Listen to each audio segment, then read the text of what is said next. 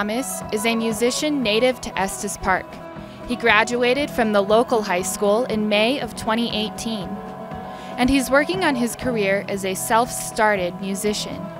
Even with his young success, he realizes the reality of making a living through only his music.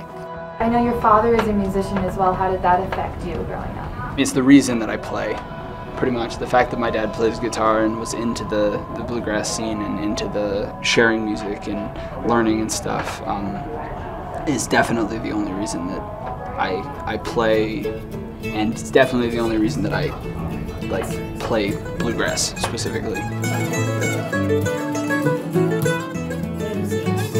What's your dream career for the future? Do you plan on being a musician, or do you have something else in mind? Basically, music is it for me. I really don't have a lot of desire to do anything else, so I'm hoping to be primarily a touring musician and get to just play, tour around and play festivals and stuff. I'm going to school to cement the fact that I could teach, and if I have a degree, then I can teach on higher levels and get paid more.